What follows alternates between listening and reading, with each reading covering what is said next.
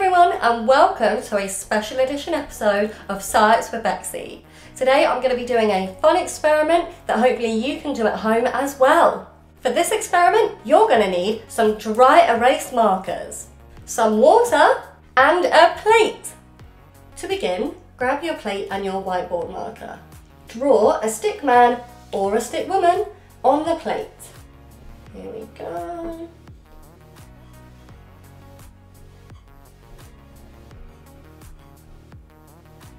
Now slowly add water to the plate. I'm using a syringe because I do not trust myself to add the water slow enough. But what you'll see is that the drawing gets lifted off the plate. It's so cool.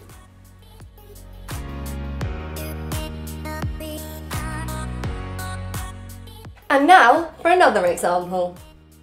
Right, so this works because whiteboard markers use oily silicone polymers in them, so they are less sticky than regular ink, and therefore it could be easily unstuck from the plates with water. Another reason this works is because the ink doesn't dissolve in water, so when it's unstuck, the ink stays together, keeping your drawing intact. And lastly, dry erase marker ink is less dense than water, so that buoyancy force pushes it to the top of the water. Pretty cool, huh?